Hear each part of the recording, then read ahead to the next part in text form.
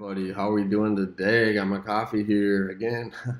We're going to be going over Bitbucket today. If you're not familiar with Bitbucket, if you've watched the other tutorials on GitHub or even Git, you should have a pretty good control or understanding. But basically, Bitbucket is just a version control software. It's open source, and you're going to find that it is becoming more and more popular. Although GitHub is kind of the standard, you'd be surprised that Bitbucket is actually, you're going to start to find it in more companies, more corporations, because the company that makes it also makes a lot of other software that's pretty popular for programmers. So Bitbucket, again, is basically just another version control outlet such as GitHub, where programmers are able to work in different teams in different locations and all push their code collaboratively up to the repo.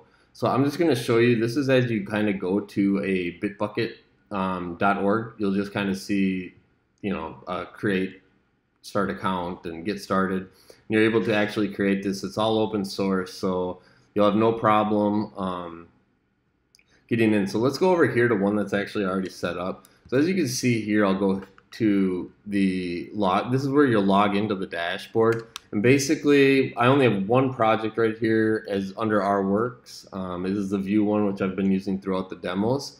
And then these other tabs here, you have your repository, your projects, your pull request, which you should be familiar. That's a git command, and a few other little things that you might be needing. So basically, under our repositories, we have this view project, which we've used before.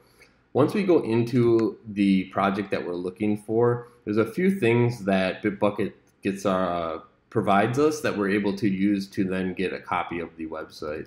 So first thing is git clone. If you're familiar with git commands, this is going to grab all these files and bring them into your local setting. And that's the first thing you're really going to do. And that's going to connect you to the repository. So your local hard drive now is working with the Bitbucket repository. And I'm not going to go too much into the technicalities of all this. You can check that out in the Git. But this is basically how Bitbucket works. And it's very similar to the GitHub outlet. So as you can see, we have everything here. You can do your pull requests, you can do your branches, you're able to download projects. Now, if you're not familiar, I would just play a little bit with this because it's pretty straightforward. You're going to take this command, bring it over to your, I actually already brought it open, but you'll go to git clone. So we want to clone it into this repository, and it already exists because actually I already have it created right here. So it's connected here. We go to git config, and basically that's going to then configure this local file with this repository.